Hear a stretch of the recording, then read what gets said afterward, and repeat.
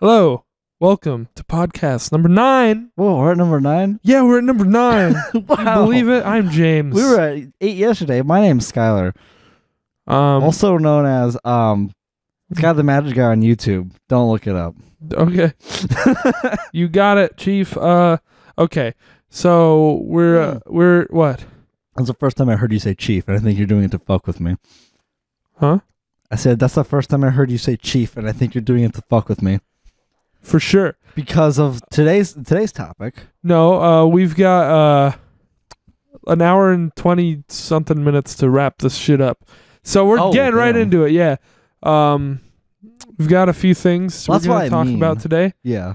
Mr. Robot's on, which is it's going to be on every time we do our podcast now. Well, for the next couple weeks. Yeah, then it'll be over. Yeah. But tight schedule. Yeah, so we're going to crash through everything. But that's okay. I didn't get to write anything down for this podcast because of how little time we have. So I'm going to say we're recording this on Sunday, December 8th, 2019, because I usually like to keep track of dates. There it is. There you go. Right in the front, I guess. Yeah, I said it in the video. And these things are so much easier to record. I don't have to fucking. I know. we just did it's fucking effort. We just did the Sly session that's going up around Christmas on the Game Shed. And you didn't think it was as good? No, because I was in podcast mode. Like, I wanted to talk, but I didn't want to listen to Bentley, and I didn't want to. I was talking enough, but it wasn't as funny. But whatever. I didn't want to try and be funny. I just wanted to talk to you about what we did this week. We did some recommendations. Yeah, we completed each other's recommendations. We did as much, and we're also we're gonna spend 20 or so minutes, as much as we can, on each of those. Yeah. As much as we have to say, and then we're gonna cover. We didn't get to write shit down, but we're gonna try and cover our favorite things of 2019. Oh, we're doing that this one? We are. Fuck. So just, I should have wrote shit down. I thought we were gonna do something different. No, it's cool. Just keep it subconscious. Well, I had no matter what you thought we were doing, you weren't prepared for it because we didn't discuss. Well, shit. no, I had a nomination, but I thought we were just gonna talk about our thoughts on each other's recommendation. No, but I had a nomination that was piggybacking off of, I guess, the last podcast, but it would have been a lot better, I think. Okay, but so I guess we'll do that next time. Not next time. I've got something for next time. Okay, but we'll do it the time after. I mean, we can go over that nomination. Yeah. Not and not 2 hours. It'll be a quick one, I guess. So we're gonna cover. We're gonna cover just our favorite things of 2019. We're not just off the top of our head. We're not gonna be like top 10 games, top 10 music albums, top 10 tier lists. Yeah, we're not gonna do anything crazy like that. We're just gonna ramble, I guess. We might do that next week with next week's topic, but with this week, we're just gonna. Of 2019. Okay. We're just gonna. I already thought of something else. We're just gonna name our favorite things of the year at the end, and I think that should. There's gonna be some crossover between us. That should be fairly quick. At least when it comes to movies and. Yeah, shit. that's no problem. That'll be quick. All right. Yeah. Okay. This is fair. So without further ado, let's start with yours. Oh, I thought we were gonna flip a coin or something to see who starts with whose. No, but fuck it. All right. Let's do it. You recommended Skyrim. Oh, I thought. Okay. What? You're confusing me so far. No, we're doing the recs first. Yeah. Okay. So you're starting with my recommendation, not my experience with your recommendation. Okay. Yes. So we're starting off with your experience here. Yeah. So I recommended to you that you play about roughly at least 10 hours of Skyrim. And I didn't do that. Not 10 hours, but you played enough, I guess. Yeah, I played a few hours of Skyrim. And I had to play it in VR. Which is the way that I'd played it before. Because it was $40 everywhere still. It's fucking $40. On Black Friday it was $17, but I was just it's probably usually $20. No. I thought it was $5 on Steam or something. I thought it was a $5 game now that you could just find used, but no. So that's something. I spent like the first half of the week trying to track it down in a better way to play it, but eventually I just played it in VR. So I played it like less than I should have, and I played it in smaller chunks of time, probably than I should have. But I picked up from where I left off before, which doesn't mean anything to anyone who... last time I remember you were just in Whiterun. Okay, I was in an area where there's a bunch of fucking snowy mountains everywhere. That's not Whiterun, but you're probably just in some random ass mountain area. Yeah, there were like some little or maybe in is it called Solitude? Were you in Solitude? I really don't know. There were some areas where there were some towers and like castles and shit. And I didn't do anything serious. Surprise, surprise. I just ran around fucking with people and killing people. I think it's pretty fun to shoot a chicken with a bow and arrow. Yes. Yep. Oh, I can immediately agree. I like smacking them with swords. Okay. Because they just fucking disappear. Yeah, I like watching them tumble away like a tumbleweed. Yeah, well, I mean, the ragdolls in that game are hilarious. Like when you die. Yeah, but I didn't see myself. Oh, right. Oh, you're in well, like even when you're in first person, at least I'm like not in VR, when you die, it just shows your body like just fly away depending. What I like to do is kill pretty much anyone I come in contact with, especially just like fuck you, or be a dick to them. Like the courier came up to me, gave me like, I don't know what he gave me because it just said, "Oh, I found you. You need this," and then it said items added, but I didn't see what I got. Okay, I don't know. That's probably my fault. It might have been gold. Probably said it somewhere. But, like, the first thing I did after that was just draw my bow and shoot him right through the fucking skull. And he just, like, got down on his knee and was like, "Oh, I knew I shouldn't have come out here," or something. And, like, that probably sounds so basic if you play Skyrim. It's like, yeah, dead meme. But, like, I don't know. No, it's like... I think it's pretty great. I mean, everyone's experience with the game is different. Or, like, you'll do different shit. Which is kind of why I recommend it to you, to see like what you would do, pretty much. And just when I watched you play, it was thoroughly entertaining. And like honestly, like one of the biggest memes is like when you keep doing that to like other guards or whatever, so like you kind of got like a hidden status on you. If you go back to Whiterun or like guards or some shit, they'll just pull their swords and be like, "You should have never came here." And now, like, every guard says that in the whole game, no matter where you are. "You should have never come here." Like, it's like, those are fighting words. You should not exist in Skyrim. Yeah. Like, you'll just be walking down the road, and then there just happens to be a guard. You just, "Shing, should have never came here." If someone really pisses you off, then you just kill them and take their clothes, and then... Oh, yeah, taking their clothes is, like, the best thing to do. And then just drop them there as a power move. Yeah, like, I don't need these, as you don't need them just either. Like, I'm humiliating you, kind of. Yeah. Just like, this is what you get, asshole. Yeah, fuck you. I definitely did that all the time. I got the shit scared out of me by a wolf once or twice. Oh, they disappear? Well, because I'm in VR. Yeah. So, like, there'd be one behind me. Like, so I didn't know it was there, but, like, I was getting, like, my health was going down. So I turned around and I was like fucking wolf in my face.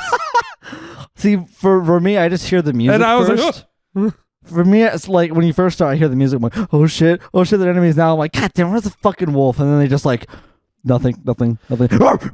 They're extremely easy to fight. Yeah. I encountered a mammoth a couple times. Oh, those suck to kill, so don't even bother. I got killed by one, but then I killed one after a few attempts. And then it wasn't worth it. Ridiculous. They didn't drop anything I wanted. They never do. They like the best thing they drop is like their tusks when you can just sell them. That was real. There wasn't a giant nearby them.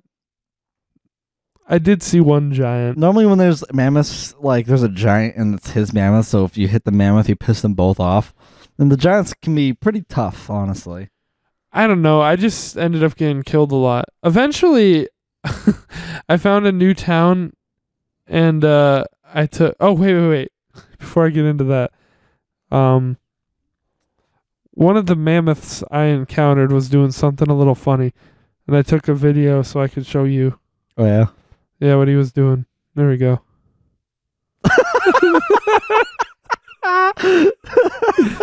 He's fallen into a waterfall repeatedly. You know, it's like going up and down. It's like he's bouncing like really fast. He's glitching on the waterfall. That's the game.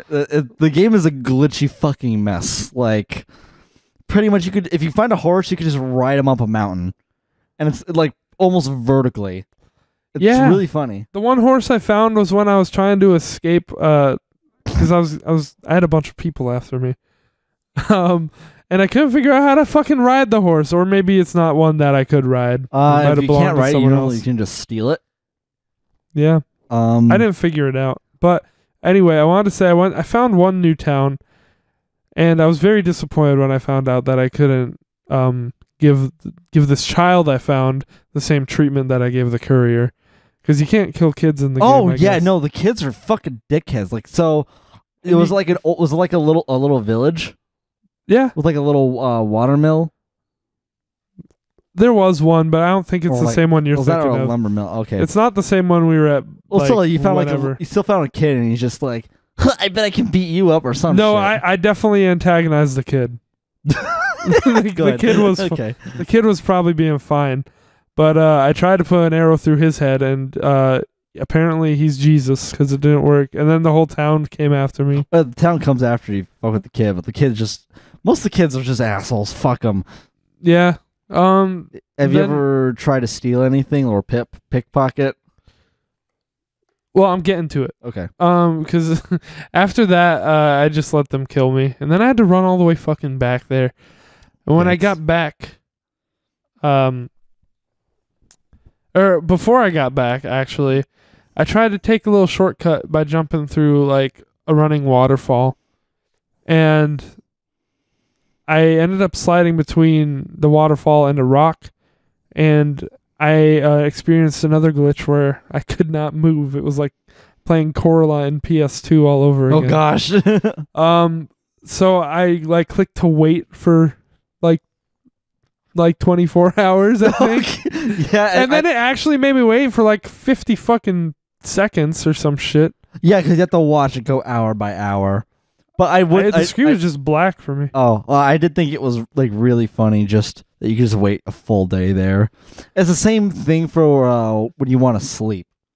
Mm-hmm. But that's exactly the same as in Fallout. It kind of fixed it. But then I got immediately glitched again, and then I just like kept button mashing till I got out of there. All right. So that happened. That happens. That happens time to time. Wait. Before I get on to the stealing, like, this game looks really nice at night. Like, in VR. Oh, yeah. No, it does look pretty nice. Like, even still, I was looking at buggy, but it's, if you let yourself be, like, immersed into it, you can spend so much time playing this game. I was just looking up at the stars and the fucking moon. The moon's fucking humongous. I do want to see it in VR, though. I really liked that. Except, like, shit comes out at night. So I kind of avoided being out too much. Yeah. And I waited till it was day at a certain point. But I liked the visuals. I like the visuals generally. It does look really nice. Yeah. I like all the mountains and shit. All the mountains and, like, the water still does look nice, too. Like, rivers and all that. It's not insanely, It's not super detailed or beautiful. It would be probably disappointing if it like came out now and it's like, because it looks like PS3 because it came out on the PS3. Yeah, but considering it came out in 2011, like, it doesn't use like its graphics to its power. It uses like its scenery and like the world. Yeah, and the way it's done, it looks nice. Yeah. Okay, so I went back to that village where I tried to kill the kid. I didn't try and kill the kid that time though. You knew better. Yeah, I just walked into someone's house and what did I take? I think I took like bread off of his table while he was looking at the fireplace. Yeah. And nothing happened, and then it was like you can also steal his coins if you want. So I did. I stole one. So I did. I stole coins. Stole one coin. Wow. And someone came in and was like, "Ha, we got you now. You should have never came here." Yeah, basically. And I decided to pay my bounty of one coin. See, that was that. I decided to do something different. See, most people just sort of like, I'm gonna fight you instead of pay your bounty. That's usually what I do. This is the only time I did not do that. It was one coin, and it's because I really wanted to get somewhere else in the game. Yeah. I wanted to see where they'd take me. You're just like, fuck it. And they took me to some place I couldn't fucking ever get out of after that. So, yeah. Oh, great. But they took me to like another like castle kind of area. Yeah. And I don't remember the intricacies and shit, but essentially I ended up raising hell there as well. Good. And that's always fun. And that's where I stopped playing eventually too, because once the entire town was after me, I couldn't escape. Yeah. I couldn't find my way out of the area. Like, I went all the way from where I started, and I went the opposite way, thinking like, oh, this will eventually lead to the door out, because it was like the biggest fucking village I'd seen in the game so far. But no, like I couldn't find my way out of the place. It might have been a Whiterun if they took you back there. I have the no whole idea. Town after you, but whatever. Because that's like the main area of the game. That's why I keep saying it. It's a big place. But that's. I was just gonna say that's also my experience when it comes to stealing. I don't know how the fuck people do it, like do thief builds, but every time I try to steal, no matter fucking what, no one else is there, nothing. I'm completely hidden and I'm fine. I'll steal something off a table. Guard right behind me. I'm just like, oh, cool. It was like my first experience with it was GTA 5 because it came out on PS3. Like, literally, I'm out in like fuck all nowhere and I have nothing, and I just go steal a car, and then cops, like the whole fucking SWAT team shows up, and I get shot. That's Grand Theft Auto. Yeah. So that's my experience stealing. So I didn't ever steal. I didn't generally have trouble with the stealing. It's just that's just me. Like, you can level up your sneak and pickpocketing skills, so you're better at it. Yeah. But I mean, I just gonna get to work, and I just don't do that. So I mean, it's fine. Other people can. Like, it's a whole other part of the game that you can explore, which is great. No, I was just trying to fuck around. Like, when I took whatever like his bread or whatever, and he didn't notice, I was like, I'm gonna take your coins now. I was just fucking around. But while I was getting hunted down by this entire fucking town at once, I just kept stealing the breads and the cheeses and shit off the table as I was running around, just eating everything they had. So just eat it before anyone finds out you took it. So I could just like prolong my life as long as possible. Yeah. And eventually, I died once, and then it reset me in the middle of the fight, which I'm never going to win. Like, I don't think that file's just fucked now. Oh. Like, because I don't know how to get out of there, and I'm in the middle of a giant fight. That's a rip. But the second time, I went around and stole some food and ate it. Yes, of course. But after that, I backed myself into a corner, and I took out like 5 of them, but there were still like 10 of them. It was like 300. It was like the end of 300. Damn. And and I got wrecked. Well, damn. Pretty bad. That happens, where you just fuck a file over because you can't win. Yeah. I did that when I was fighting a dragon, and it took me like a good I never saw a dragon. Hours. They just kind of appear, honestly. Like, I think I'm assuming you didn't follow the main quest at all. I didn't follow any quest. Yeah, you just kind of like wandered, which is fine. You could do that. It's part of the game too. I've done that enough, but I think they don't start appearing unless you defeat like your first dragon, which is part of the main quest.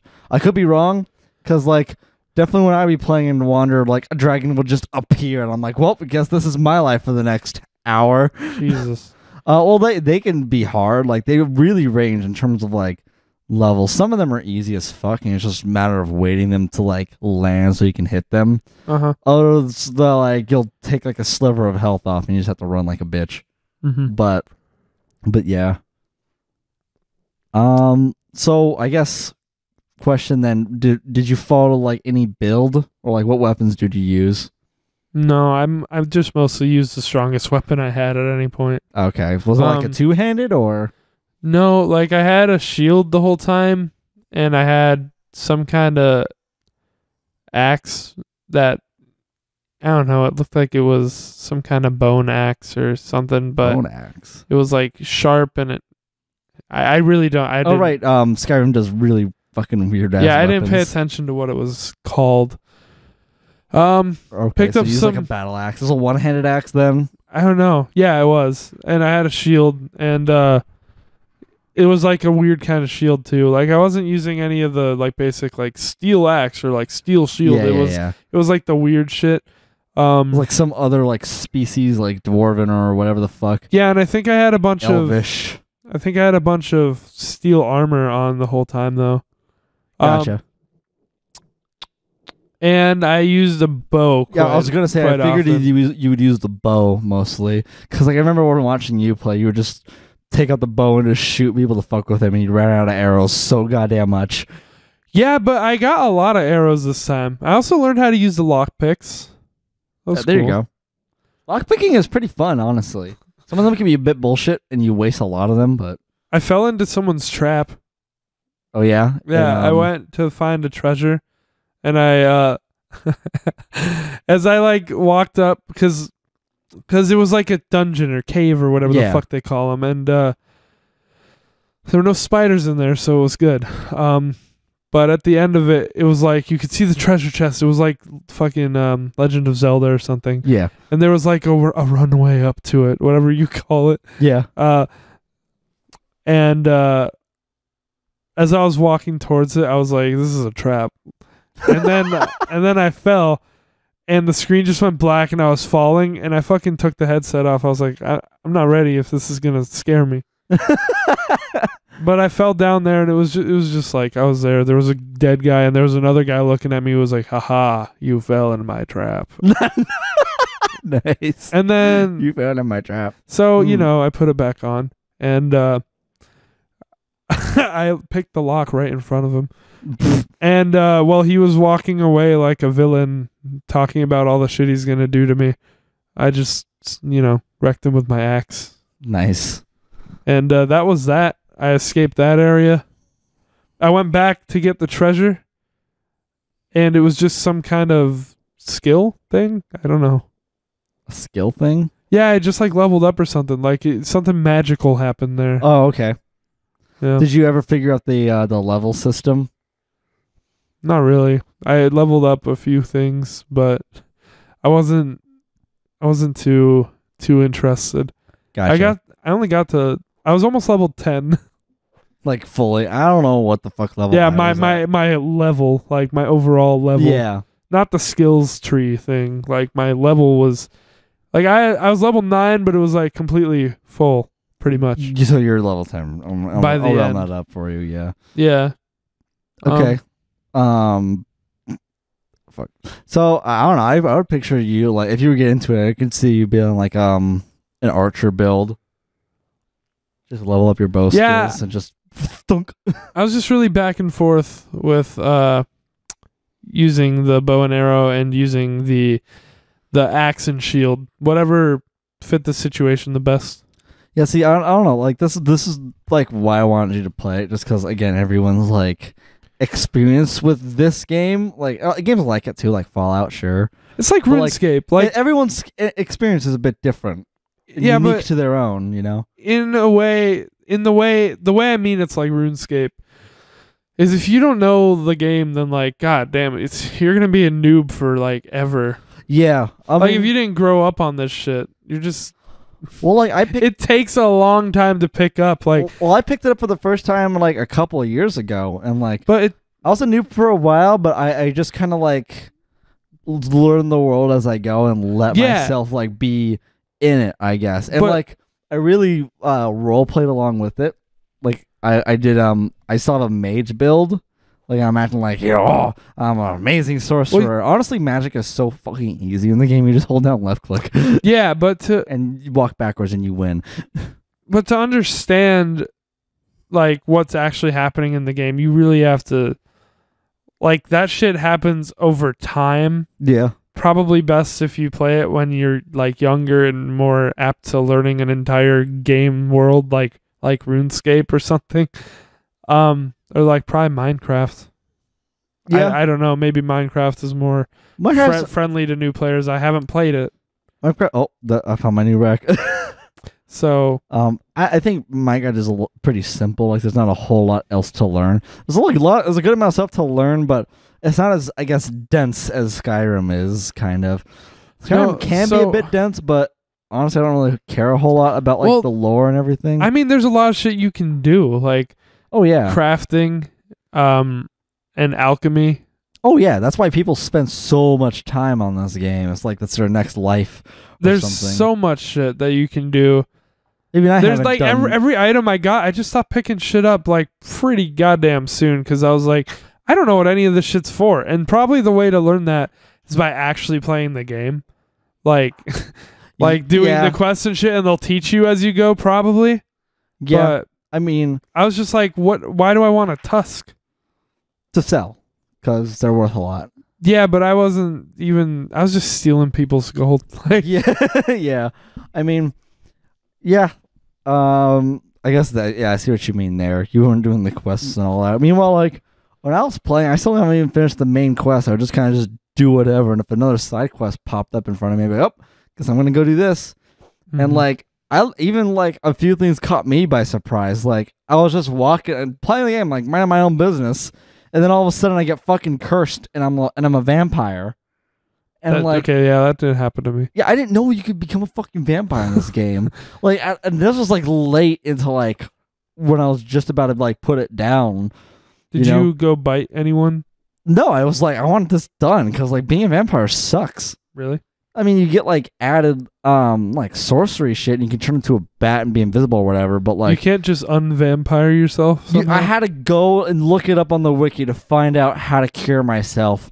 And I had to do this really like stupid convoluted fucking quest line. Oh yeah, and if you're out in the day, like your health just goes all the way down. Well, that's fine because you can constantly do the weight thing. Yeah, I don't think I thought about that, but like it just made. But also like no matter what, everyone around you is hostile to you, and you couldn't do anything about it. That's me anyway. Yeah.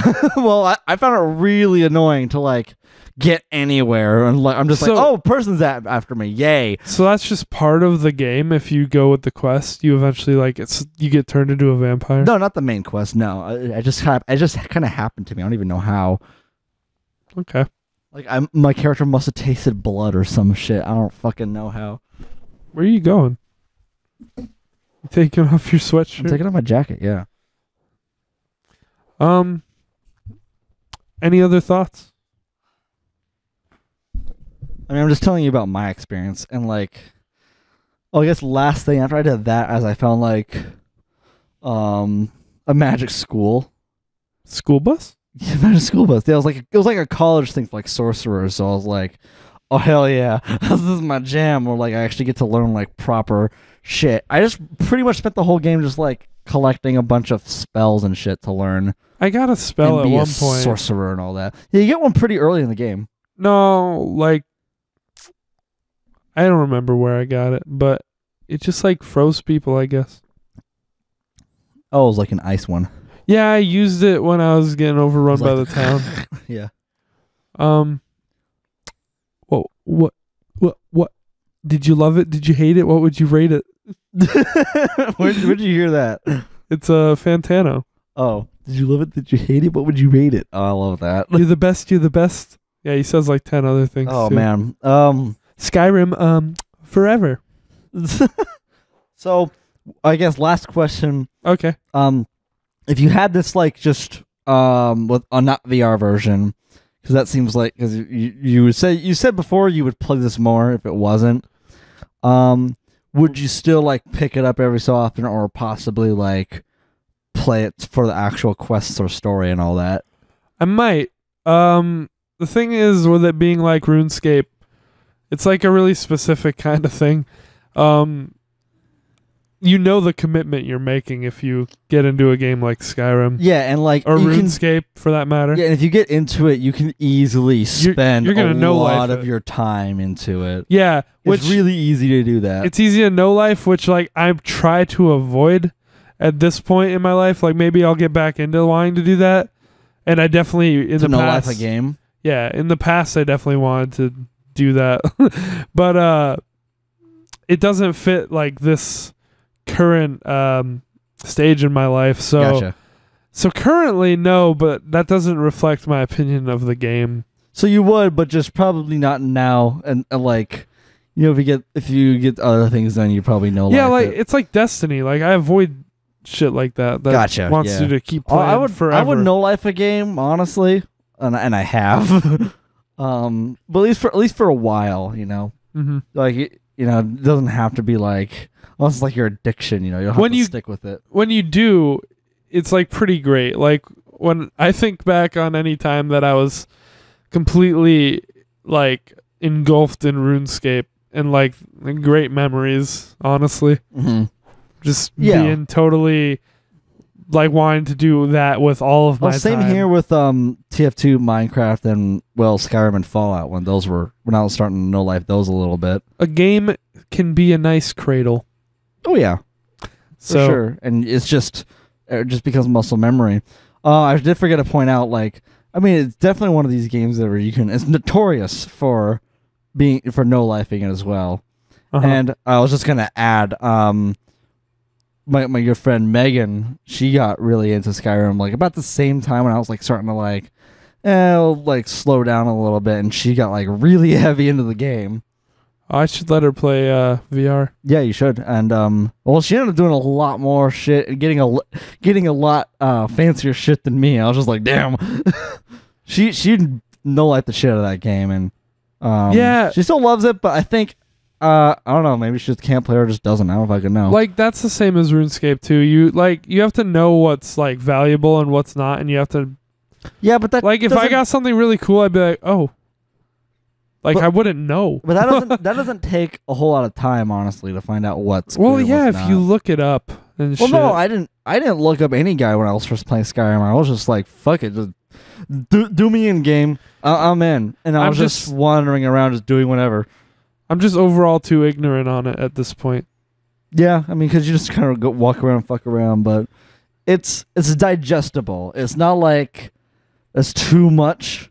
IMO, it could look like it, but yeah, if you spend some time on it and you actually play it for like the quests and like, you know, spend some more time on it, it's digestible, I think. But yeah, anywho, I guess that's yeah. I guess I'll rate it first. Yeah, then go ahead and rate. Oh fuck, I don't have a rating for it. And you'll rate mine first, so we don't influence each other at the last second. Yeah. Okay, so for what it is. I think it's really solid. If I was gonna try and rate this objectively, it's like it's at least a 9 out of 10, right? For sure. I don't think like anyone who's looking for a game like this isn't gonna be let down. This game's like a phenomenon. Oh yeah, it's you know. There's a reason why people still play it, and it's like still great and being remastered all these fucking times since 2011. It came out. It fucking rocked the internet. Yeah, so it became the next WoW. So yeah, and like it's still played. And if it's the one like no one knows this as Elder Scrolls 5. It's just Skyrim. It's Skyrim. I never hear Elder Scrolls. I just hear Skyrim. So, yeah. Well, yeah, because they're making a Elder Scrolls 6 at some point in the next year. But there are others. There you go. I'm trying to be as objective as possible. Yeah.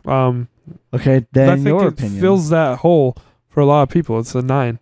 Then your opinion. Oh well, for me, I've only played the VR version. I'm giving Skyrim VR a 7. A 4 out of 5. A 7. All right. Personally, but Skyrim itself, I'd say it's a 9. 9 out of 10. What do you give Skyrim? Well, it's been a while since I played it. I could probably check on Steam when the last time was, but it was probably over 2 years ago that I played it. So it's not as fresh in my memory. So far, like, the thing I remember is what you just showed me with the mammoth glitching out. Mm-hmm. It's a glitchy fucking mess, but it's great, you know? Mm-hmm. Like, it's really, it's like, it's adult Play-Doh, I guess. It can be whatever you want. You can fuck around with it. It can be a glitchy mess, or it can be like this fucking RPG experience where you go slay dragons and you're the chosen one and shit. And you get all this fucking interchangeability, I guess, of like you get to pick whatever fucking like what you're proficient at. Like you can be a two-hander warrior, or you can be archer, or in my case, a fucking mage, and the game will let you do that. So, like with my experience, I had a lot of fun just finding new places. The only part where I was like, "Oh fuck this," is when it made me be a vampire, which I fucking hated. Yeah. And then I was like, "Oh, what's even the benefits of it?" Not a whole lot, but you know, you can be a vampire. You can also be a fucking werewolf if you wanted to. Mm-hmm. But like, there's just a lot of layers that in this game that isn't really there in a lot of open world RPGs. It's the Shrek of video games. Pretty much. I mean, I think this game kind of stands like on the shoulders, like stands next to Fallout New Vegas, from what people say about that. Which you haven't played. Which I haven't played. To be clear. I've been wanting to. I only played Fallout 4. That was my first Fallout. But everyone says, talks about New Vegas in the same light that I'm talking about this. Like, you can just do whatever. You can make your character super customizable. I'm digressing a bit. Personal experience, I'm feeling a strong 8 to a light 9 on this one. I think I'd more or less lean on 8 though. Okay. Just I'm just not as fresh into it, and like, I mean, I gave it a 7 for my personal experience. Yeah, so I guess like personal experience, I guess same. Like, I think the combat is clunky as shit. You know, that's why I'm like, the fighting with actual weapons just looks like, you just whack them against it, and like, you can never seem to like actually like fight someone with those weapons without getting hit. And then meanwhile, when you level up magic as much as I did, it's a fucking joke. You just hold both your spells at them and walk backwards. I still think for what it is, it's pretty much. Oh yeah, it gets the mark. You could just pick it up and then just fucking just go, and just that's your life pretty much. It's easy to spend a lot of time to and let yourself just get involved with the world that's going on. And again, you can just do a whole bunch of side quests, and the main story will just be there chilling when you're ready for it. So you're giving it an 8. I think I'll give it a strong 8. Cool. Strong 8 to a light 9. Then let us move on. We've got about 45 minutes. Okay. Fuck. So we spent a lot of time on Skyrim. We're gonna discuss my recommendation for you next.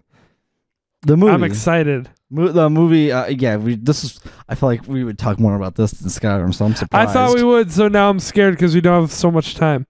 And we have a third topic. Okay, fuck it. Well, we can make this quick. I'm going to kind of improv this in a little bit. We're talking about... I'm not as structured, but we're talking about your recommendation. Goodwill Hunting. Everybody. Yeah. Starring... Matt Damon. Robin Williams and the other fella. Ben Affleck? Ben Affleck, yeah. Yeah, and Minnie Driver. Yeah, Minnie Driver. Well, yeah, that was the woman. Yeah, that was Skylar. That was Skylar, yeah. Yeah. As soon as I heard that she had my name, I was like, oh, of course. This is why I recommended it to me. Did you... she has my name. I didn't even think about it. And she laughs like me. She does? Yeah, she's like, oh, really? Did you take notes? And and she plays piano. Yeah, I mean, I took some notes too. I stopped taking notes like kind of halfway through the movie, but there were a good amount. Good. Yeah, I started. I watched this movie twice in the last week, and I just watched the whole director's commentary with Matt Damon, Ben Affleck, and honestly, Gus Van Sant, the director. Some of these were like first impressions, predictions, and me just trying to be cheeky. But I do like remember what my thoughts were. Like this movie, like really sticks with you, honestly. Okay, you liked it. Oh yeah, I really liked it. Like it definitely like. It's one of those where like I didn't think a whole lot about it today, but thinking back, I was like, "Oh yeah, shit! I should watch that." Honestly, I should watch it again. I recommend. I think it does deserve at least 1 or 2 rewatches. Mm-hmm. So I guess I'll go in order. Sure. I was eating Chipotle, so I had to pause it a couple times after I finished eating to like jot some of these down. But I did like the Kaleidoscope intro. Yeah. And the music that accompanied it, like I thought it was pretty unique in terms of art style, and like it does do a callback to it later in the movie, if I remember. Yeah, yeah. Oh yeah, obviously spoilers. Yeah, I'm gonna spoil the shit out of this. Like I can't structure it so like one part isn't and the other part is. Spoilers for anything we cover here, really. Yeah, obviously. I always forget to say that. Yeah, like I forgot I think it was just like he was dazed or something, or whatever, but I remember the Kaleidoscope thing. It came back when I thought it was pretty cool. And it didn't seem very forced. It came back when in the big scene that we're gonna get to, when Will's foster dad was mentioned. I just watched it today. Oh, okay. That's when you see it again, but you might see it again somewhere else. I remember it came like later in the movie, but like at that point, my mind was like just being fucked up from a whole bunch of things. So I was thinking about other stuff and like my thoughts of like jotting stuff down mentally. So that's why I think it deserves a rewatch.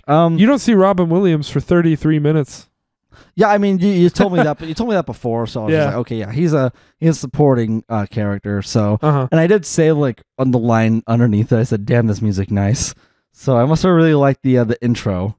Music, okay. The piano. I thought you meant something else, but we'll get there. Oh yeah, we'll get there. And then next thing, the university professor is a douche. I called it. Oh, you don't like. I know the actor Stellan Skarsgård. Yeah, Lambo. You don't like him? But is that his name? Do the won the prize and everything. No, I just called it. That was like a prediction, just because like he had an apple in his hand. You're talking anyone who has an apple is a douchebag. You're talking about the guy who worked with Will. Yeah. Wait, what are you saying about him? I just said that he was a douche when I first saw him. But like that was my prediction, I guess. I was just like, yeah, this university professor is probably a douche. So you didn't think he was being selfless? Oh no, like I still got his okay, I was okay, whatever. So in the context of the story, like I get his point of view of what he wants, but I think he is like the antagonist, quote unquote, if you could call him that. I don't I don't see it that way. I think near the end he gets pretty damn unlikable after Robin Williams when they talk to each other. Yeah, but is the opposite and they clash a bit. They had their own history, so I really like that. Yeah, like it honestly, this whole movie just seems like it's like a cut of life. Like all the characters feel real. Like they all have history, and they all are going somewhere, and it's just.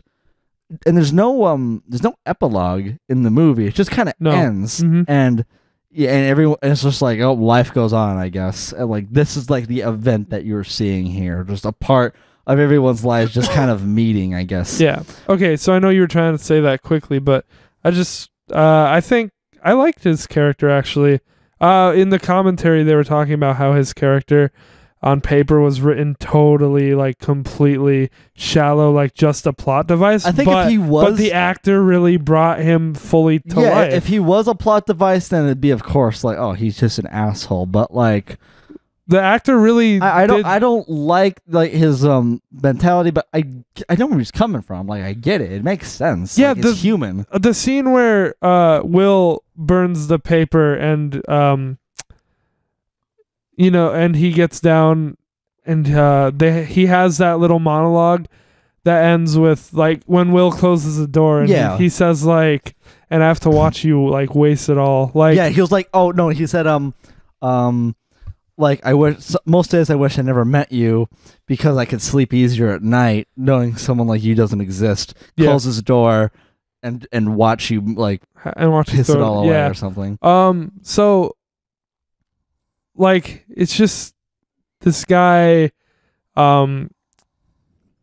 is watching basically like a god. Oh yeah, no, it totally it makes sense, and he wants to see him succeed, but it's a little he doesn't really take Will's like personal want. So it's like he doesn't consider it's that. Like two sides of the story that you get until like the scene. Okay, we're getting like really fucking like sidetracked. I just want to say like I'll get to that later. To get to it in short, I don't think he was like the hero or anything. I just don't think he was like douchebag, like primary enemy number one. I mean, as soon as I saw him like with the apple in his hand, I was like, okay, he's a douche. I don't remember the apple. That's funny. As soon this just okay. Think about it. Like you see a character eat an apple. It's impossible to not eat an apple and not look like it. It's hard. It's impossible to eat an apple and not look like a douchebag in a or movie. The bad guy. I guess. Period. Oh, all right. In real life, don't eat apples. Try eating an apple and not looking like a total asshole. All right. Okay. Continuing. I didn't know the whole setting, so I just wrote 80s question mark because I might have saw the I don't know. I think I don't remember what I saw. But you might have just the 80s mistaken like the way they're talking for like being dated instead of just being like it's Boston. Oh, I didn't know it was Boston until like the second half. Yeah, that's like why they talk the way they do. But it was fine. I was just like, I don't need to know that. And then I just wrote all caps Matt Damon because I saw him and I had to say it out loud. And I was like, he a janitor. Oh yeah, and then it set up like, okay, so like, solve this crazy ass math problem. It was a little like calculus or some shit to me, or like some advanced trigonometry or whatever. And I was like, oh, you get the scholarship. And then as soon as I saw him walk past the board and look at it, I was like, okay, he's probably gonna try and solve it because it's shocking. Like he goes for it, and then what I thought he was gonna like spend the whole movie trying to solve it, and maybe Robin Williams was a math professor trying to help him. It was gonna be like an underdog story. Okay, so that was just your prediction. Yeah, that's what I thought was gonna happen. So I wrote down a prediction of like my impression, and then later I put the last line I said on the notes is this is pretty much the opposite of what I thought it was gonna turn out. Okay, because I thought it was gonna be an underdog story, and it turns out to be an overdog story. So and then you just started to pay attention a lot. No, yeah, I mean it was still setting up and like it was being funny and cheeky still. I mean, he is kind of an underdog because he hangs out with like the quote, like the losers, and like he and his friends are, stupid compared to him, as the movie points out. Yeah, I mean, kind of underdog, but like he's so overqualified. So like I thought it was gonna be like the plot of Ratatouille or some shit, you know? Mm-hmm. Yeah. Where it's like, oh, it's a loser, but it turns out like, oh, he's gonna try to like do something good, and then oh, he's a prodigy, or some shit.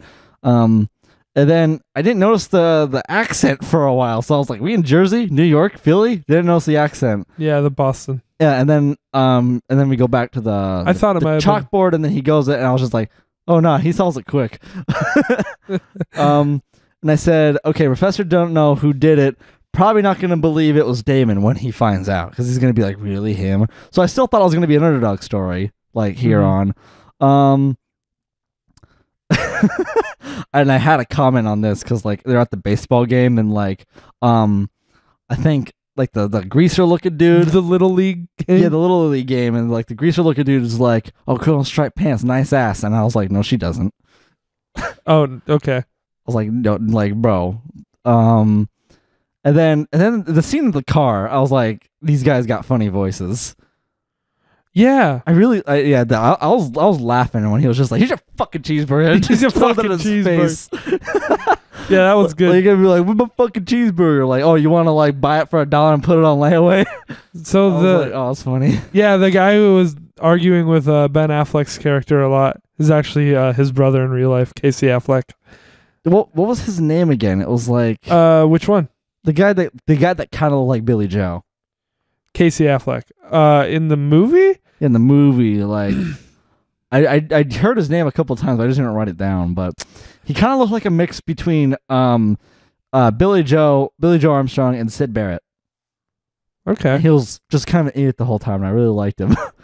A lot of his shit was improv. I found out from the comedy, cool. From the commentary track as well. That's cool because he was mostly an idiot the whole time. So I think he was one of the funnier. It was the funniest one. Yeah. And then so then I guess the scene where it's the professor and he's like, "Oh, who solved that problem?" Is that it's something like, I don't know. He said math magician. I just had to put that in quotes, and I was just like magician. He might have said something like the math magician will be unmasked or something. I don't fucking know. So I guess that would make sense. And then they wrote another problem on there. I was like, oh, he's gonna solve this problem too. And then he got into a fight for no reason.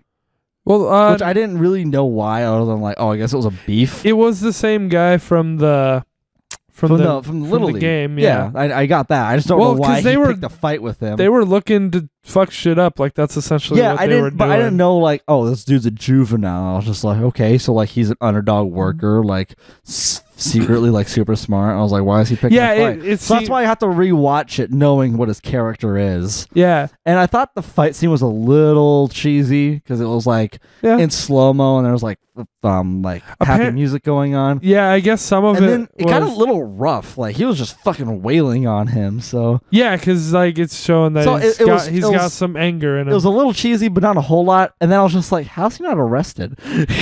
Well, yeah, he was. Oh yeah, he was. But like, I don't know. The cops just roughed him up a little bit, and then they just left him alone. Because then then it goes back to him being in the school. So no, he went. Yeah, he went to court. He went to court. I was just like, I don't know how he wasn't immediately in the cop car, I guess. And then I had to put in quotes, "Hey, fuck you." Yeah. When he was just like, "Hey, what are you doing? Like, you solving that problem?" He's like, "Oh, I'm sorry." He's just like, "No, what's your name?" He was just like, "Hey, fuck you." I just loved that. What was I gonna say? Did you catch that line from Casey Affleck's character where he was like, "My boy's wicked smart."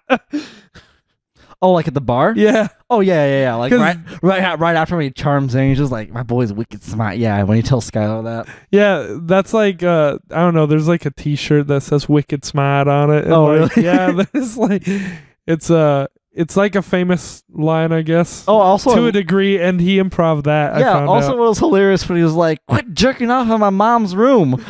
That's my little league glove. That's my little league. You did it, my little league glove. He's like, "No." At the end, he's just like, "No, I just use it for cleanup." Oh, I love that character. But yeah. Also, I liked how they like. Apparently, he just fucking came down with that glove too. Like they didn't expect him to. Oh, that's great. Wow. Yeah. So like his character's almost completely improv. That's great. Yeah, actually, that's adding a whole other thing for it. But I did like how they just. Like now I'm thinking, I like how they introduced Skylar without like, oh, this is this character. It's just some chick at a bar. Yeah, and you know? And then she just becomes an important thing. And later. It was Chucky, Ben Affleck's character, who was originally hitting on her too. Yeah. No, I got that obviously. So like, and that's where like the next thing I just said, like when Matt Damon was just like talking up this fucking ponytail motherfucker. At first I thought like, oh, this is their boyfriend. I'm like, okay, no, he's just being what I thought. He's just being a douche or something. Because I thought it was going to be a fight. And then I just said, all right, Matt Damon is a genius. I didn't follow a goddamn thing in this scene. Yeah, how quick he was just talking. Even just as an actor. But it was really cool to just see. It was satisfying just to see this fucking Harvard fuck get wrecked. Mm-hmm. And then I thought it was a little stupid, but was still enjoyable just because Matt Damon's performance. When like later he sees him in the diner, it's just like, oh yeah, hey, you like apples? I got a number. How do you like I like them apples? apples. And then I saw it was a 555 number. And I was like, bro, that's a fake number. But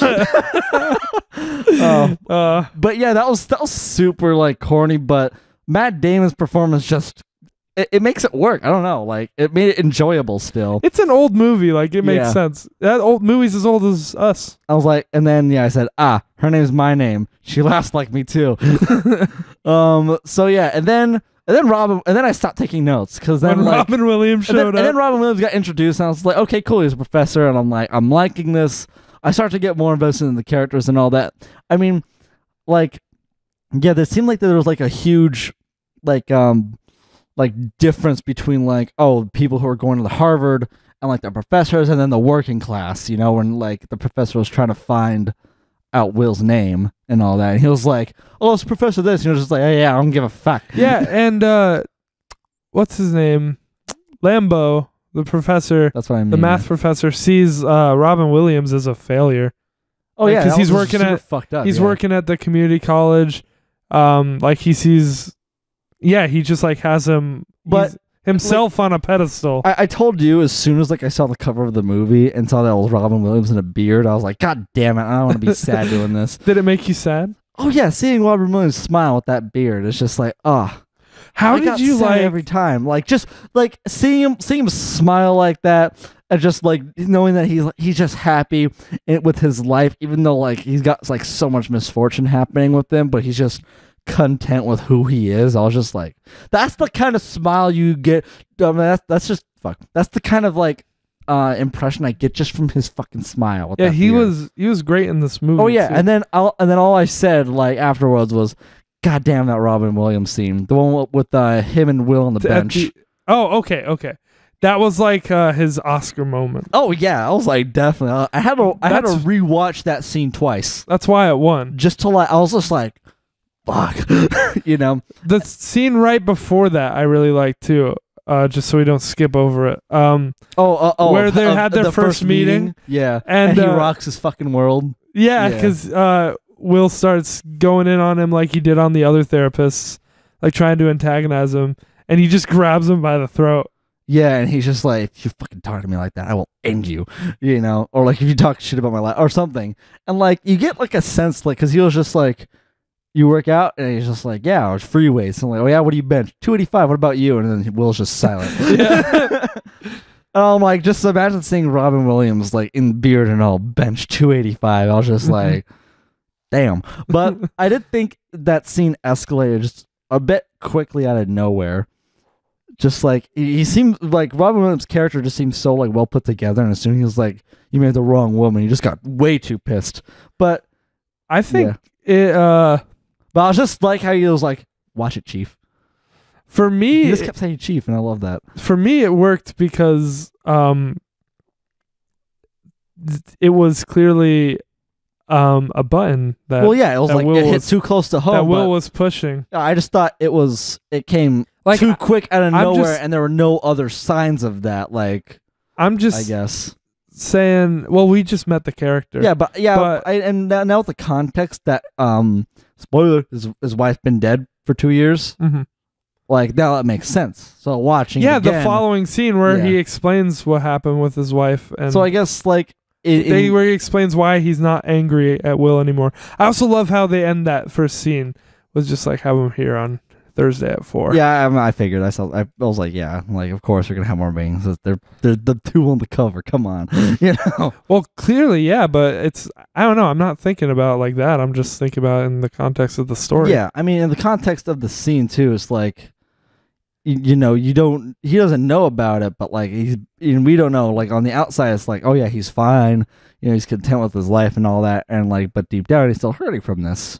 Mm-hmm. So like, of course, we're not gonna know because it's again that snippet of life. I just loved how real his character was. Like, he was human, and he was treating Will like a human, and like, it wasn't like he was this professional that was only like. Connecting with him on like a fake, I can't think of a better word, Like he was connecting with him on like a genuine, yeah, like he was connecting with him on a genuine like human to human level, and that's why it worked. Yeah, as opposed to like strictly professional, like you don't feel like there's a connection, which is what most people are scared of when they think about seeing therapy. Yeah. Is it like, oh, they're not going to understand, like you're not talking to someone that would get it.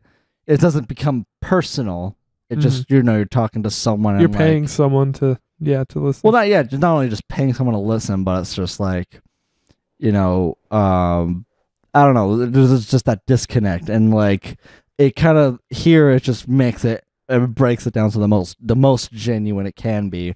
And in that scene, in that park scene, just goddamn that fucking scene, he just wrecks the shit out of it. Yeah, that's a good scene. Yeah, I need to. I would rewatch this whole movie again just so I can see that scene again. Really, not the end scene. Well, okay, I'll get to there. Okay. I didn't think, honestly, that Robin Williams would be on par with Matt Damon's performance.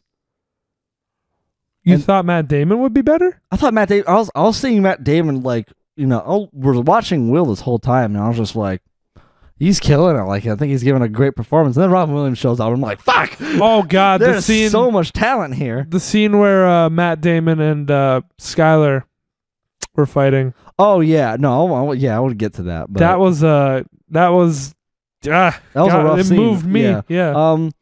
I just said, oh, yeah. So, like, after that scene, I was just like, I just jotted down, like, I think everyone coming out of high school or going early into college should watch this movie.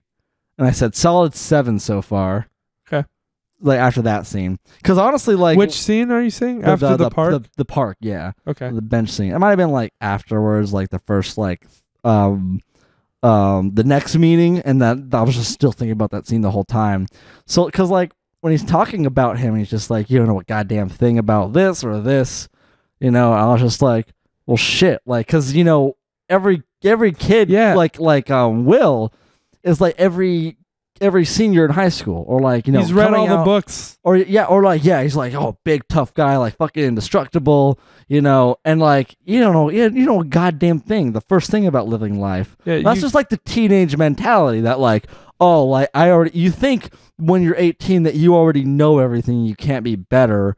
Until like life kicks you in the balls in your early 20s, and then you're more humble and you start to learn more. Like, yeah, you can recite all these books, but you don't know what the what it means. No. Like, what did he say about you don't know what the smell of the chapel? Oh yeah, you don't know what the Sistine Chapel smells like, and you haven't looked up to see that beautiful artwork or something. The mural, yeah. You haven't been there, yeah. Like, just the way it was put was fucking great. Well, just everything about it. Like, I need to rewatch just that scene even more. Mm-hmm. But like, that's why it's like, I feel like everyone should be seeing this when they go into early adulthood. I agree. And that's like how important I think that scene was, and like. And this movie just builds off of that, and like that's what I mean. Like, it's a snippet of life. Like, I definitely got that feeling, I guess, when I first saw, Glendale Community College, and I was like, it just that revelation. I was like, oh shit, I'm not the top guy anymore. Like, I'm nobody here. And then I was like, fuck, I got like, I'm nothing. Going into adulthood, but most people don't know that. Like if they're depending on everyone's situation, so I'm not going to talk other than that. No notes other than that. I was just really interested to see their dynamic. Okay. Just playing through, so I didn't like jot anything else down until like he sees Skylar next, and like otherwise, and then we start learning more about the character, about his like abandonment issues and all that. Yeah, and the other two probably most notable scenes would be, I think, when he and Skylar get in their tiff. Yeah, I mean, last thing I wrote down was, and she plays piano, and then and then they went on that date. Oh, I love how he described that, how he can do his math. Yeah, but as a piano player, and like when he says like Beethoven could just play, I'm like, no, maybe Mozart. That's how prodigies work, but not Beethoven. Beethoven worked his ass off to be that good. Well, okay, they should have said Mozart instead of Beethoven, but well, yeah, he said both. I mean, that's a nitpick, honestly. Like Beethoven was abused by his father, so he was that good, and I knew there was held a lot of anger because of it. But that's why Beethoven was like probably my favorite composer, just because it seemed like he worked his way to greatness. It was tragic, but he worked his way up there rather than just being born with it like Mozart. Yeah, I knew there was an example of what he was talking about, where there was a classic pianist who could just like look at it and be like, but he could play it. That's definitely Mozart. Mozart was a prodigy. He was like, Mozart wrote his first symphony when he was 7 years old. Yeah, there you go. Child prodigies, and they still exist. So like that was a good analogy, but like. I mean, should have said Mozart, I guess. Yeah, well, he did say Mozart. He said Mozart and Beethoven. Oh, but okay. Still, he did. That was again him, including Beethoven was a nitpick on my part, but it's fine. You know, most people say he's a prodigy just because he's one of the greatest composers of all time. But I digress. Yeah, we gotta move along. So let's talk about the last couple things. I'm just So like when they went on that date, like when he took her out, like I thought it was like okay, he's being sweeter now, and then like. I just see like the kind of frame that she's being put in and everything. And after we learn more about Robin Williams' character, that Robin Williams' character is touching as shit. He lost his wife and like you can tell like he's still broken up about it and like dealt with true loss. He's got a lot of great lines. So like in this movie. Yeah. Like just his character is just like so touching. Maybe and, you're like, perfect right now. Maybe you don't want to break that. Maybe you don't know that yet. Yeah, or something. Yeah, and like. And then as soon as we get to that date with Skylar and like we see just the lighting, the frame rate, I just thought she better not die. You thought she was gonna die? I thought she was gonna die at the end of the movie, and that was gonna change Will. But I was like, I just said she better not. And then I don't know what happened to have me write this down, but I just said fucking Robin Williams with a beard makes me sad. It's so great. So.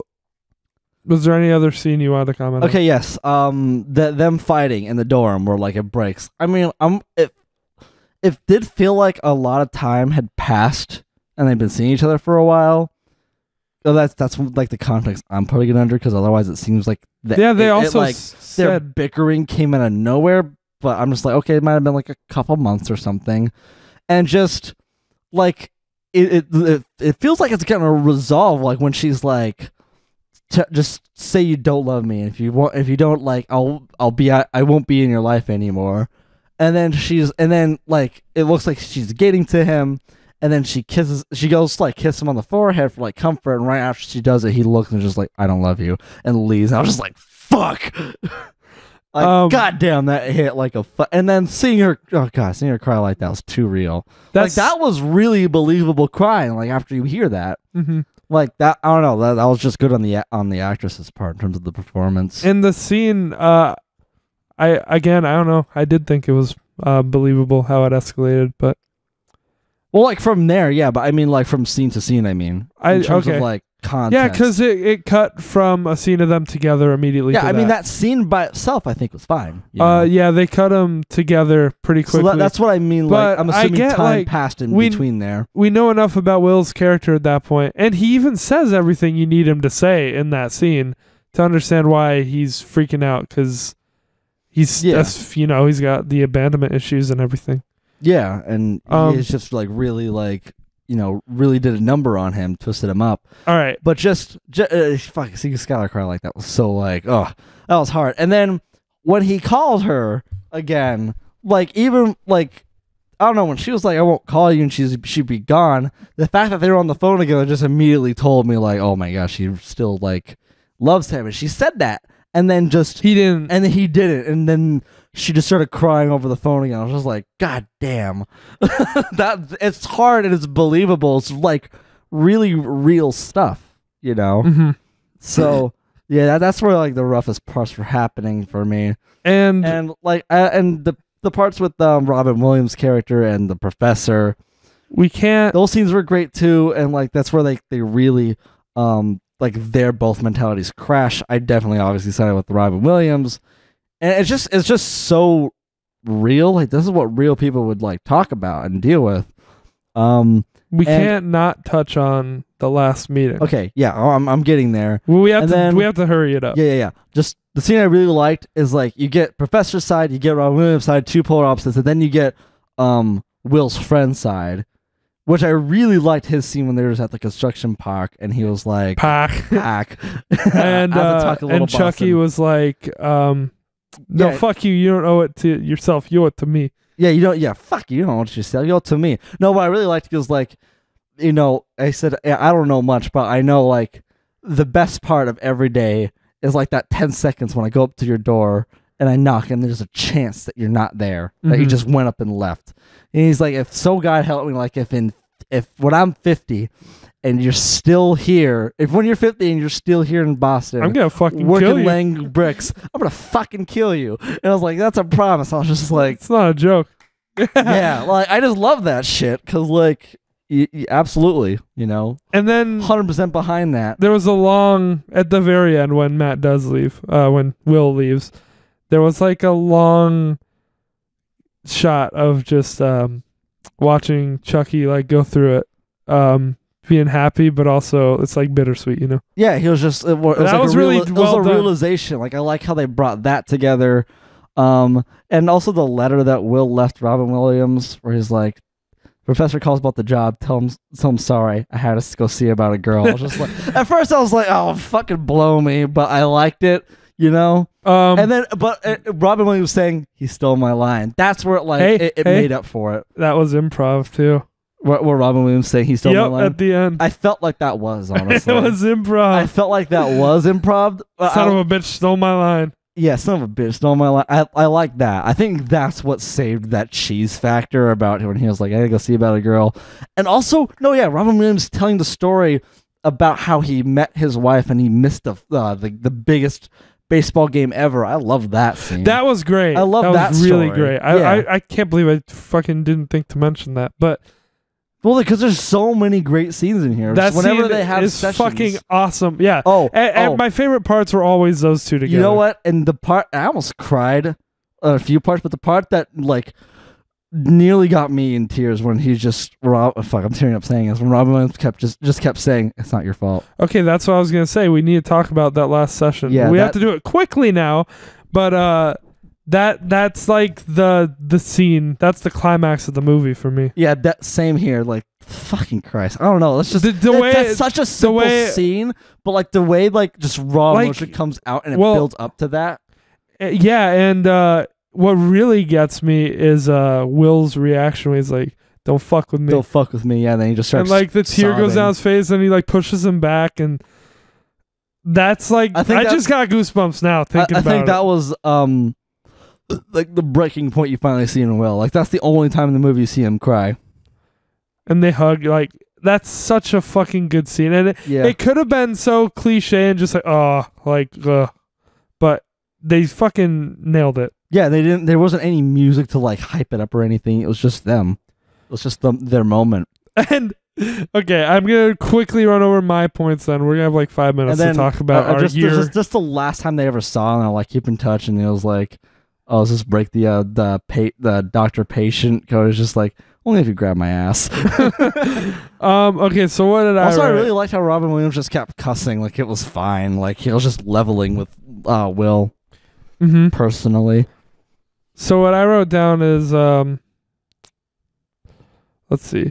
Oh, okay. You remember the part where Robin Williams was like in one of their meetings, he brought up what he missed most about his wife is she would fart in her sleep. She would fart, yeah. That whole fucking thing was improv. Oh my god, damn. And they started laughing in that scene, and it was real fucking laughter. Like really? Robin Williams was just being hilarious. Yeah.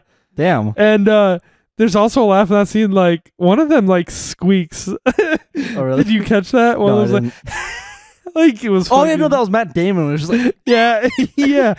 It was like he just wheezed. I thought that was cool that was improv because I totally thought that was written in there. Oh yeah, no, same. And just when he was talking about it's the little idiosyncrasies. Idiosyncrasies that that you remember. I was just like that was like, yeah, of course. You know, Mhm. I don't know. Like, there's just any sessions that they have is a great scene. The bench scene, so up there. Also, scene with Chucky, where he's saying like, "I'll fucking kill you." It's not your fault. Yeah. Just, so any scene I gotta see about a girl. Like, really, any scene that Robin Williams is in, I just love. You know, him and Casey Affleck both improved a lot and got a lot of good shit out of it. And then the fucking man, just the shot of the car going on that California freeway, and the end song is playing.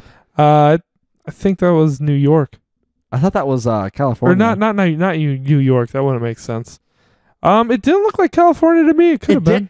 I'll tell you, this looks familiar. It looked like he was leaving Boston, having driven around those parts a lot. Yeah, like, it looked like New York. I thought that's what it looked like until the end, where I saw him like make a turn. And I was like, I feel like I've been here, like making a drive. It really reminded me of driving through New York. It reminded me of that, but it also reminded me of driving through California. So I don't know, Boston or something. I don't know. Either one of us. Anyway, really. I thought it was California. Just a couple other quick. Just seeing that car make that drive and that Elliott Smith song was so fucking perfect. I wanted to ask you about that, but I didn't want to quite yet. Just a couple other quick things I wrote down. These are just like more things I just thought were funny or cool. The scene where they were at the dog race. That's where I thought like, oh, Skylar better not die. Skylar and Will were there. Apparently, Minnie Driver, who played Skylar, actually had placed a bet on one of those dogs that day, and so her reaction when her dog actually won was real. Okay. Yeah, there's so much improv. Cool shit there's so in much this improv movie. in this movie. Damn. Okay, and I also wrote this down. In the one of the last sessions where Robin Williams like kicks Will out. Oh yeah, he's like, get the fuck. Oh yeah, when I forgot about that. When he was like, "What'd you want to do?" I want to be a shepherd. Fucking shepherd. Did you catch the joke there? Because I didn't until I was listening to the commentary. No, what joke? When Will was like, "Fuck you," and then like he leaves. He's like, "You're a fucking shepherd." No. When he leaves, he's like, "You're the shepherd." Yeah, I heard that. Did you get it? No. You like a female sheep. So he's like, "Fuck you," and then he's like, "You're the shepherd." Oh no, I still. Yeah. I didn't get that either, but that was just fucking Robin Williams throwing that in there. Like, this dude's improv is great. Do you still not get the joke? No, I get it. Okay, good. And I just wrote down the quote. You mathematical dick. Oh yeah, you mathematical dick. I love what he called him that. He's like, it's not about you. It's about the boy. You mathematical dick. I loved the way he said that. Yeah. Okay, and I have to ask you. You gotta sum it up quick for me. Elliott Smith's music. What did you think? Amazing. Just that just the end, or like, because he was basically the soundtrack to Will and Skylar scenes throughout the movie. I noticed. I didn't notice it at first when they were like laying in bed, and Skylar was talking about like, oh, I want to like meet your friends, until like the dialogue fades out and the music starts to fade in a bit more. Mm-hmm. I thought about rewatching the scene, but I was like, I'm hearing it now, so I think I'm fine, because I'll still try to listen for the dialogue first. But no, I did definitely remember it, but I just think that end scene with the Elliott Smith music is just so goddamn perfect, and that deserves a rewatch. Like, it was. That's the song "Miss Misery." That was nominated for the Oscar. Unfortunately, it didn't win, but Titanic came out the year so, of course. Yeah, I mean, my heart will go on. Honestly, like, I might just listen to that song just by itself because of this movie. It's a good song. Okay. And then but I just wish it kept playing throughout the credits. Oh yeah, because the it played a different stupid song played, and that was in my head for the rest of the night, and not the Elliott Smith song. It's not in my head now. I'm remembering Miss Misery better, which is thank God. But I was just like, I don't know. I went to bed like, Ring of Fire, whatever the fuck the music was, some country bullshit. But yeah, anywho, I don't know. We should wrap it up. Yeah, I was gonna say, do we have time to wait? Do we have time to cover the list in this? Should we just do 2019 and the decade next week? We have 8 minutes. We have 7 minutes. Yeah, we don't have time for that. We don't have time because we're going to want to talk about the things we like. Yeah. So definitely. we'll just spend less. We'll plan it better next week when we're not. Well, like we'll cover our recs next week as well, but we won't be. Hopefully, we won't be as crushed for time. Next podcast. Yeah, we'll have about the same amount of time. We'll just have to manage it better. Yeah. We'll have to do a shorter session on the game shed. Well, I don't know. We did talk a lot about, this is a movie and a game, so I feel like those will be talked a lot about. Maybe with our next Rex, you won't have much to say because I think we both got music. Yeah, I still feel like I wanted to say more about Good Will Hunting. It's a great movie. I just love this movie. Honestly, I forgot like how much like we can just talk about shit because I was like, oh, I don't know, like I'm gonna mostly just improv me talking about us, and I was like, you're probably gonna do half the talking I'm gonna be doing. I mean, I realized we had like 15 minutes, and I was like, I still want to talk about that end scene. I still want to talk about Elliott Smith's music. Oh yeah, and like you get fuck. It was stuck with me too. I was like, you get no prologue. We don't know what happens to them. Like the rest is like headcanon because like we know that Robin Williams goes on a vacation. Professor Buttfeet just just eats his apple all day. You know that Skylar still loves Will, and you know that he's gonna try and pursue her. So. Yeah, but we don't know what happens after that directly. But you don't need to know. Like I felt like it was perfect. I felt like it was sad. Yeah, I felt like it was perfect the way it ended. Like if we got a reunion or whatever, I was like, it'd be too sappy or whatever. So like I'm perfectly fine with the ending, even though like we get no like technical resolution, but it's enough resolution that these guys are gonna be fine. Like Robin Williams saying like, "Follow your heart, kid, and you'll be all right." Mm-hmm. Fuck, Robin Williams in a beard. All right. Like it or hate it, what would you rate it? No, it's you. Yeah. I'll just get into it. I guess. I think I'm feeling a solid 2. Solid 2. Solid 2. I'm feeling a solid 2. Fuck, I love this movie. Solid 2. 2 out of 5. Next. No. I'm feeling solid. What the fuck is the next one? Strong. Okay, I was like, what's the other fucking Fantano thing? I'm feeling a solid to a strong 8 on this one. Okay. Maybe solid 8 to a light 9, but I think it's a definite 8. Okay, fair enough. That's what I'm gonna give it. Just I don't know. It'll probably go higher because I do think I think this is a great ass movie, honestly, and I think everyone in young adulthood should watch this movie, and you'll get something out of it.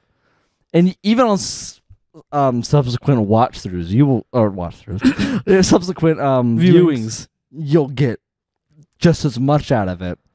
So, I don't know. All right. I put this as like, I don't know, if we ever fucking do like a top 10 movies, this will be up there. That's good. Just we have 3 minutes now, so I'm just gonna quickly wrap this up. I think, I watched it twice this week, and I watched the commentary, like I said. I don't think I have any issues with the pacing or with any of the scenes. The acting's great. The story's great. Every performance is great. So yeah, in a light of being more just honest and straight up with my ratings, I have to give it a 10. Yeah, you guessed it. I figured you would, yeah. You guessed it. This one's a 10 for me. It hits all the notes. I can't think of anything that I'm like, that could have been different. Even when you were saying what you didn't like, I think like, or what you thought could have been different, I think it all worked. I mean, I think on like once you have the context of the whole movie, watching it again, I'll be like, yeah, I get it. And I love all of Elliott Smith's music in it, obviously, and the other music, all the music complemented it well. I agree with you that like it shouldn't have switched halfway through Miss Misery. That's the one weird. Yeah, I really wish it didn't. I wish it just play. I should just play it on repeat for the whole credits. Okay, and Rex for next week to wrap this shit up. Yeah. Do you have yours? You know what? I'm gonna probably regret this because I'm. Give me yours first. Okay, well, you know what mine is. I know it's music. I'm basically recommending you this film soundtrack next. Oh, god damn it! No, not exactly though. I'm recommending you Elliott Smith's album Either Or, which like 5 songs from that album were the album is called Either Or. Yeah. Okay. 5 songs from that album were in this movie. Okay. Miss Misery is not on it though. That one was a bitch. That one was like for the movie quote. Okay. He actually wrote it before the movie, but I'm gonna listen to Miss Misery as well. That's fine. It's a good song. Okay, just got on this put it in my list on Spotify so I can quickly get to it. So listen through that 3 times at least and tell me what you think about it. Yeah, that's what we're going to do, by the way, really quick. For albums. Albums and music, we're going to listen to it 3 times at least and maybe we'll take note of what songs we liked, which ones we didn't like so much, general overall feel of the album, and give it a rating. Yeah, we'll probably talk less on music as opposed to movies or games. Especially next week. We've got a lot to cover next week. Because what is it going to be? Oh, this song's a bop. Oh, yeah, I think this one's good too. Oh, I like this one. Really? I didn't as much. I don't expect you to be the biggest fan of this album, but I want you to hear it. I want to know what you think. Yeah, that's fine. That's pretty much I want to see if we can distinguish what you do and don't like about it. So that's pretty much what is going to be with the music recommendations. It's like, oh, I don't think like you'll like super like it, but I want you to hear this, and hear my take. Yeah. Okay. And what's yours? Real quick now, because it's 11. Ah, shit. Fuck. I'm between 2. It's music rocks, and it's both Beatles albums. Okay, which 2? I wanna recommend you listen to the White Album, but you're already kind of like doing that, and it is a bit out there. I barely heard. Yeah, you barely heard any of it. You basically haven't. But I also want to recommend you Sgt. Pepper's Lonely Hearts Club Band because it's like, pretty much universally like their biggest album that has like changed shit for them and like most influential. It's not my personal favorite. Which one do you think I'll like? I like more of the ballady kind of stuff as opposed to like the rocky. There is some nice rock Beatles. There is a song I think you would love on Sgt. Pepper's. Also, yes, I'm not familiar with a lot of the Beatles music, everyone. Wow. Yeah. I think there is a lot of shit that you will... It's a wow factor to that. I think there's a song that you would love on Sgt. Pepper, but most of it is kind of like the rock stuff, and they do a lot of weird shit. But also, the last song, A Day in a Life, is like... I've heard that one. You've heard it? Okay, well, that's like universally like the quote best Beatles song of all time, and I'm like, all right, then I guess I'll recommend you the White Album. All right, you're getting the White Album. Half of it's bops, half of them is that rock stuff, half of them is the ballads, and there's a good amount of weird shit in there. No skipping, at least on your first listen. I'm not gonna skip any of the listens. Well, it's a bit long. Even I will skip. Yeah, I know it's songs. It's an hour and a half. I looked. I'll skip a couple songs when I listen to it, but I mean, up to you on your second and third. But there's something in here for everyone. Yeah, if you like the Beatles, so like there's weird shit. You got rock shit, and you got ballads. So all right, cool. And let's there we go. Let's blow out this candle. All right. Now that I'm late. Well, I take a sip of juice. All right, I'm gonna blow it out. All right.